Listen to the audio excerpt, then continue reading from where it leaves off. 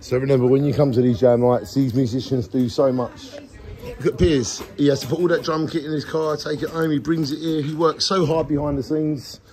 And well done to Piers and everyone. Yes. I've done that, and now I'm coming back to make my behind the scenes jam nights part 2. I'm trying to show Janet how hard I can interview you. Do you mind? Basically, because you're close to Graham and that. You filming? No. I am. How many hours before the jam night starts does Graham and the crew get here? I get here. Me and Piers get here for about 6:30. So that's like 2 hours before it starts, and then how much longer are they here after it ends? Gone 12.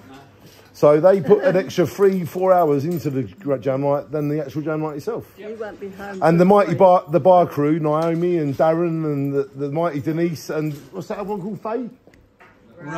Ray. And they all work so hard behind the scenes too, don't they? They must get here early and stay here after. They have to. Part of the job. So next time you go to a jam night, think of the work that goes into them beforehand and after. Shine on. That's very true. Thank you, Graham. And